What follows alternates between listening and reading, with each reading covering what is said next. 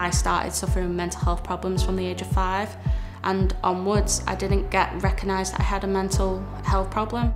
My social project is going to be mental health with children and how their mental health matters. I thought it was an amazing opportunity to get what I'm passionate about and to help the community in towards mental health awareness, especially with children between 8 and 10, to learn about emotions, feelings and make a difference in their lives and my community, where it will hopefully impact on a wider scale.